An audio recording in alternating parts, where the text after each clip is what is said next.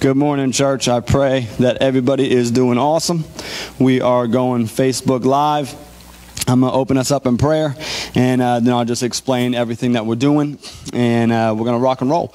Lord, we thank you. We love you, God. We praise you. We give you honor and glory, my King. We just ask, Jesus, that you move today in an insane way, Lord. God, we ask that you do the miraculous in our lives, in our communities, in the church, in this world.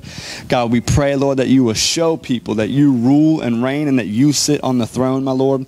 God, we lift up our nation. We lift up our president now. We lift up our president to be, my Lord Jesus. God, we just ask that the transition period is awesome and smooth, Lord.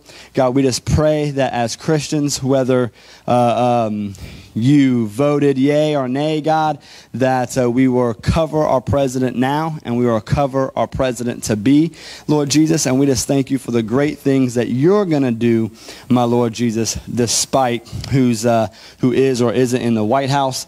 And God, let us as Christians, God, to form a unity, God, and just a prayer life for our nation and our nation's leaders, God, starting with our president, Lord. So we just thank you and we praise you. In Jesus' name, amen. But church, man, we praise God for you guys. We thank you for tuning in. We are just kind of closing down for right now for about a week with just there's a bunch of Corona stuff popping up here and there.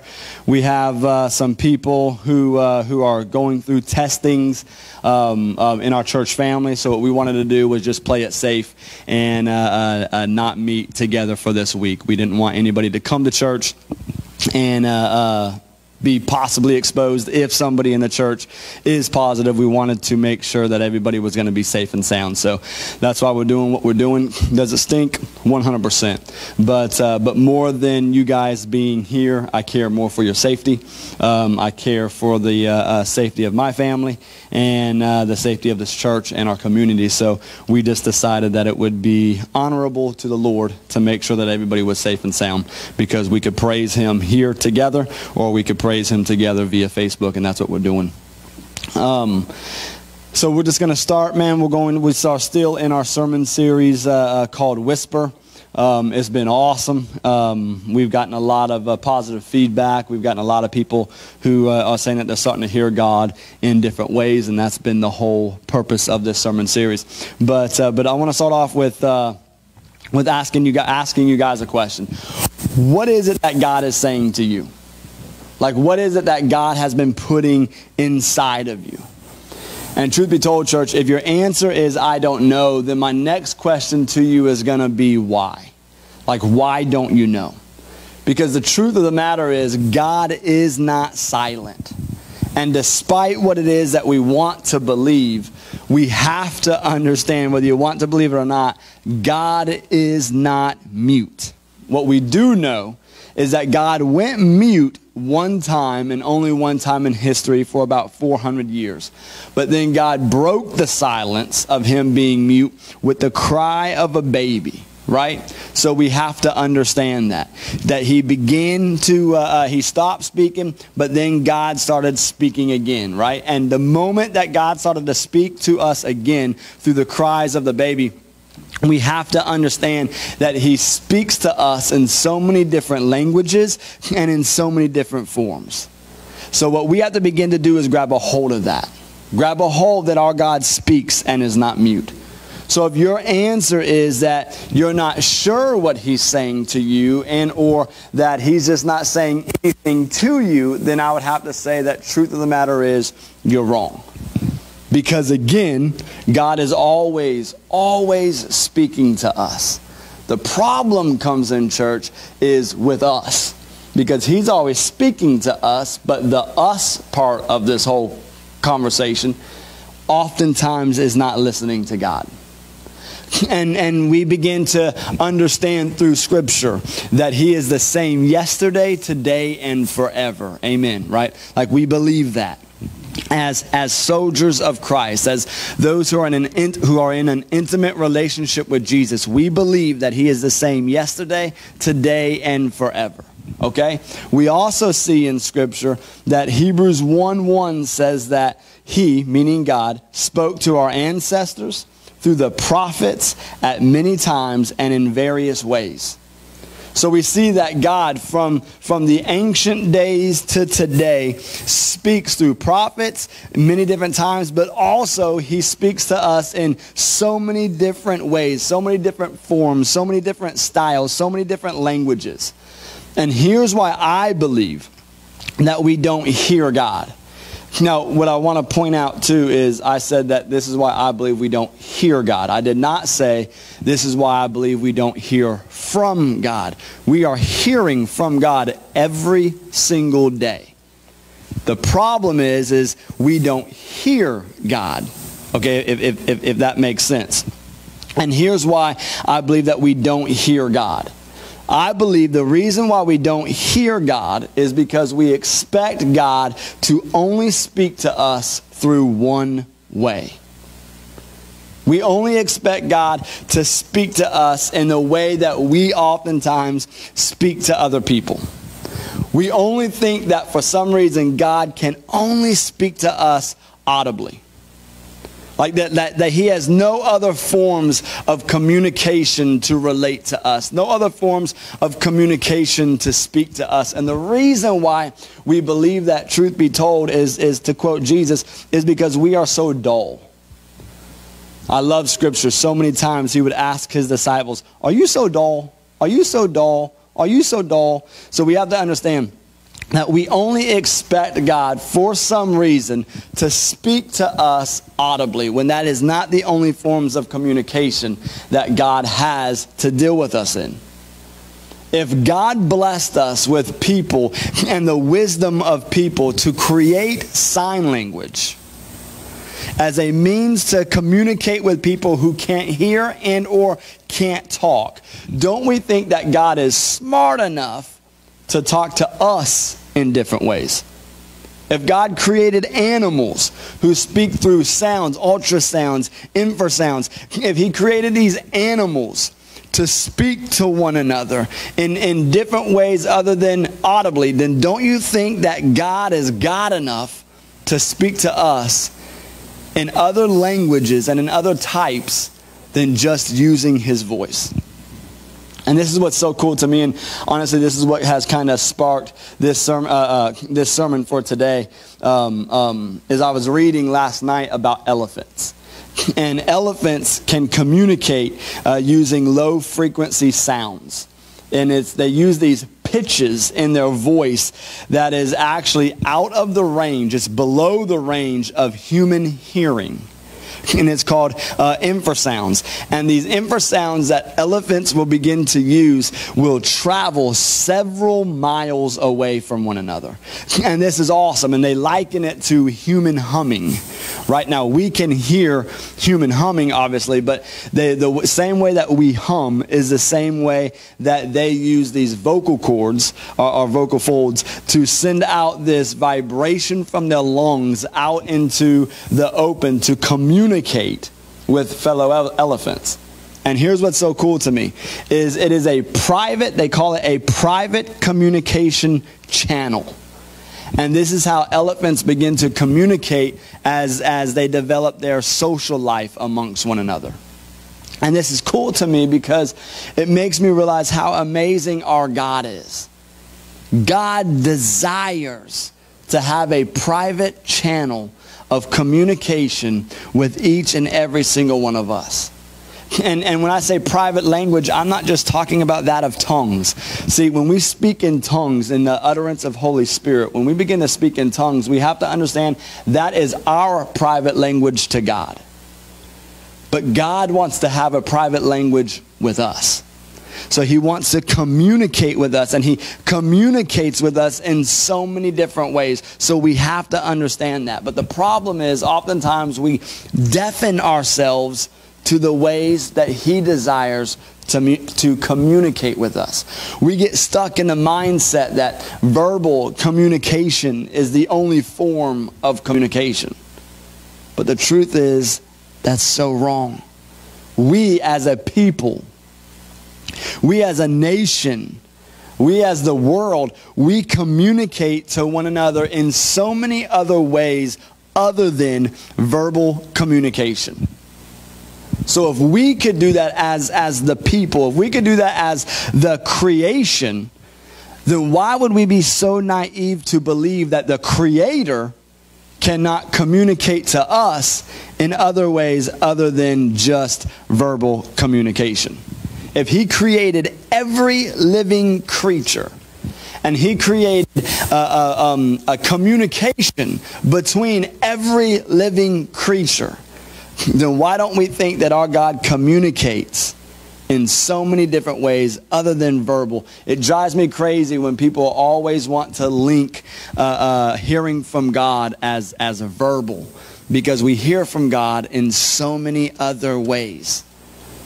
But we have to be open to receive His communication. I can tell Cindy, I can tell Boo Kitty, man, that I love her in multiple different ways, right?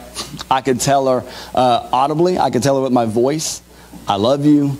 I could tell her with my hands, right, in sign language. I could tell her with my eyes, right? I could tell her with my lips, right? So you could tell somebody that you love them in so many different ways. I could tell her with my face. Right? So we got all these different forms of communication to let somebody know what it is that we want to tell them. And I never one time have to use words to do so. So I say all this because I want us to grab a hold. Do not tune God out because you're expecting God to speak to you in one way. Don't be blind to a physical communication that God's trying to give you because you're so focused on hearing Him audibly. Right? You have to be open to the different forms of communication that God wants to speak, because oftentimes we'll deafen Him out, we'll tune Him out because we're only expecting Him to speak to us one way when the whole time He's actually been trying to get our attention and has been communicating with us in a totally different way. God can and does speak to His people in strange, mysterious, crazy ways, right? We gather that. He spoke to Moses through a burning bush. He spoke to Pharaoh through signs and wonders, through the 10 plagues. He spoke to Hezekiah through an illness. He spoke through a donkey. So God can speak to us in different ways. He spoke to the wise men who were seeking after Jesus, and He spoke to them through stars. And I said it earlier, but I'll say it again. He spoke to the world through a cry of a baby named Jesus. So we have to remember, church, that God speaks in different types of languages, in different forms of communication. And with that being said, we also have to understand that the way God speaks to me might not be the way that God speaks to you. So what we have to begin to do as individuals in Christ is we have to ask Him, God, how are you wanting to communicate with me? We have to seek Him in forms of communication. And then what we have to do, man, is we have to shut up and we have to begin to listen to what it is that God is wanting to say. Ask, seek, and listen. God is God enough to speak in so many different ways, just like there is so many different types of people, right? So we have to grab a hold of that. And again, I'm not saying that God can't speak audibly. He can, but that's not the only form of communication that God is going to speak to you. And so what? You've never heard God's audible voice before. That doesn't make you any more or any less of a Christian. That doesn't make you any more holy or less holy than the person who has or hasn't. It doesn't matter how you hear God, just as long as you're hearing God, because God speaks to us every single day as His sons and His daughters.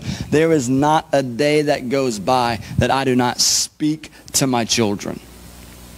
So too, why would we begin to believe that there is a day that goes by that God would not speak to us? The question is, what form of communication is God using? See, sometimes I get to, right now, with the hectic and the busyness of the schedule, sometimes when I get home, Grace and Everby will be asleep.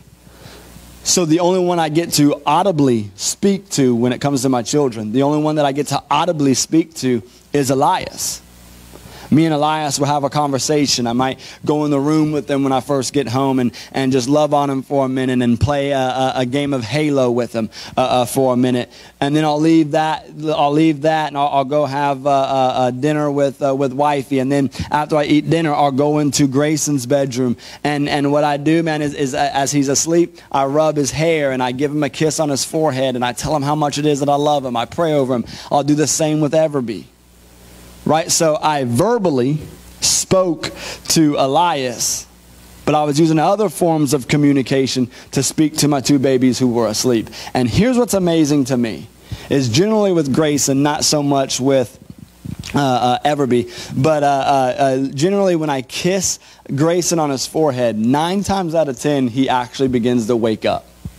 And he'll smile at me, he'll give me a hug, he'll tell me he loves me, and just like that, he's asleep again. But it blesses me because I think to myself, what woke him up was my communication of a kiss on his forehead. How is it that God wakes you up? In a different type of communication. It might not be audibly, but it might be that kiss on the forehead. It might be that feeling in your heart. It might be that warmth feeling you get when you know that his presence is just wrapped around you. Right? He desires daily to communicate with you. How is he communicating with you? What is God saying to you? What is God putting in you? What form of communication is he using? I could tell you that no matter the form of communication, I promise you this, no matter the form of communication that God is using to speak to you, it's a communication of love. If it is anything other than a communication of love, understand it is not the Lord. Because God always speaks to us in communication of love. When he tells you that you are amazing and spectacular, that's a communication of love. Well, what about discipline? Amen. When he corrects you, when he convicts you, when he disciplines you, when he spanks you, right, spiritually, that is a communication of love. When he pulls you up out of the filth of your sin and places you on that solid foundation of him, that is a communication of love. So my prayer today, this isn't going to be a long message. My prayer today is that although the message may be shorter, I pray that you would take that extra time to ask, seek, and listen. The different forms of communication that Almighty is wanting to communicate with you today. That's my prayer. My prayer is that you begin to actually listen to the different forms of communication that he's speaking to you in. Because here's what I know, and I know this from experience. When we begin to listen to him, that's when we will then believe in confidence. We will believe in confidence that if God said it, then indeed he's going to do it. Right? We see in Philippians chapter 1, verse 6, it says this, being confident of this, that he, meaning Jesus, God Almighty, that he who began a good work in you will carry it out to completion until the day of Jesus Christ. So he will carry this out in completion to the day of Jesus Christ. We have to begin to grab a hold of that. That's what our God wants to do for us. And when we actually begin to hear him, That's when we will quickly realize that we are not the mistakes that we've made. We are not the failures that we've had in our life. We are not what other people have done to us. We are not what other people have said to us. We are not those negative thoughts that we think of ourselves, but that we are a child of God. And he who began that work in you will complete that work in you. He says that. That's when we can begin to confidently realize that he is madly and passionately in love with us when we hear him. When we hear him, that's when we will with confidence know that we are more than a conqueror. When we hear him, that's when we will know that we are the righteousness of Christ Jesus. That's when we know that. And in these insane, crazy dreams, these spectacular and miraculous things that he has been putting inside of you that you know are from God. Because you know that you don't have the mindset to think these, dream these, or even imagine these. When these things begin to take place, it's because you have listened to him. And I pray that you would get back to that place where those dreams begin to take over again and consume you. Right? So many of us have had these dreams, but for some reason, for whatever things happen to us in life, we begin to allow life to overshadow these things that God has already put inside of us. But Scripture says in confidence that he who began the work in you will carry it out to completion until the day of Jesus Christ. We have to begin to grab this. That whatever it is that has caused you to doubt, you can go from doubt to confidence in Christ Jesus. That those spectacular and miraculous dreams that he put inside of you, he has not given up on those. And if he hasn't given up on those, then how dare you? How dare you in Jesus' name give up on those? Because in confidence, what he has already put inside of you, he's going to see that he carries it out. And when we hear him, we would have the confidence of knowing that what he told us before, the dreams he has given us before, he's telling us now. He's given us those dreams now. What we have to understand as a people is God is not like us. He doesn't change his mind because we messed up. Oftentimes, you hear people say, God told me this, and they go and do this for about a week, and then they say, well, God changed their mind. No. God doesn't work like that. God is not changing his mind. And what he desires to do with you and in you and for you, he is, the very first time you heard that, he is still today desiring to do those things in you, with you, and for you. We change. God doesn't change his mind. We change by what we want to do in him or through him, right? And we change by not listening. But if we listen to him, we'd grab a hold that God has not one time changed his mind with the anointing that he has for us, with how he set us apart, with how he wants to do great and insane, crazy things for us. So get in the mindset of desiring to listen to him. What is it that he's telling you again? Remember, if he started it with you, Scripture lets us know that he's going to carry out that work and complete that in you. And before you know what it is that he's telling you to do, before you know what it is that he wants to complete in you, before you know what it is that he has anointed and appointed you to do, before you know that you are the mighty warrior that dwells inside of you, before you can confidently know that you are the righteousness of God Almighty, before you can confidently know that you are indeed more than a conqueror, you first have to hear from God. What form of communication is he desiring to speak to you in? What is it that God is saying to you? And remember, as crazy as it seems, when you begin to hear him and he's calling you to this thing or that thing, and it seems so crazy, it seems so insane, it sounds so scary, remember, as I close with this, remember that we serve the God of possibilities. And if my God has called you to it, then he's going to do the work to get you through it. He tells us in Philippians 1:6. Church, what is it that God is saying to you? What is it that God is putting inside of you? How is it that God is desiring to communicate with you today? Ask him, seek him, and then please, in the mighty name of Jesus, please listen to him. Let's pray. Father, we thank you. We praise you. We love you, Lord. We give you all honor and glory, my King.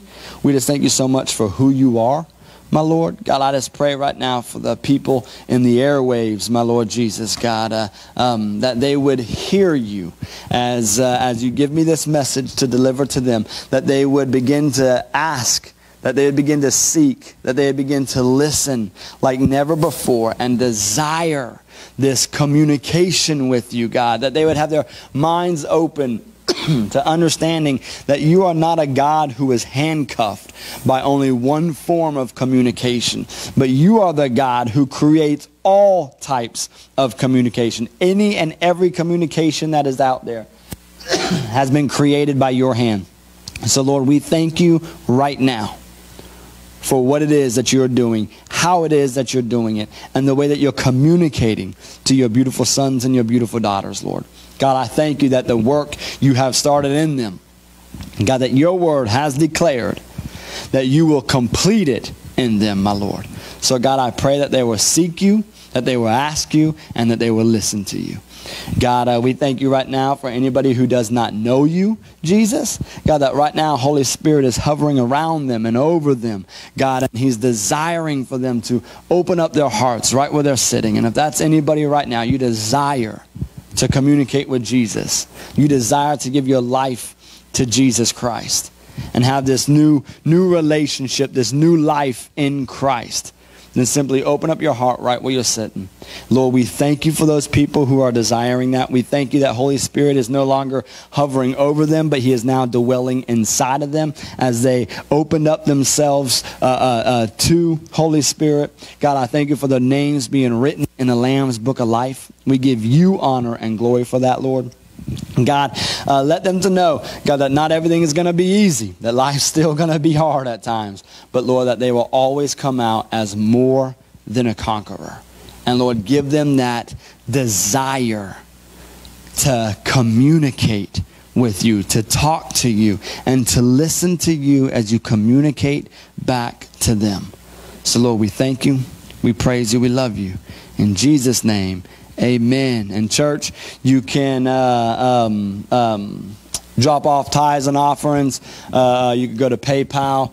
You could go to our website and see where you can give online, sourcechurch.org. But you could share this message, man, with some friends of yours that you know may be struggling or battling with does God talk to them or not. And just know that he's talking to you. Know that he loves you. Know that we love you. And we will be back meeting together as the body momentarily. We just know that God is doing his thing, and we're going to be obedient to that. But church, we love you. God bless you guys, and we praise God for y'all. Peace.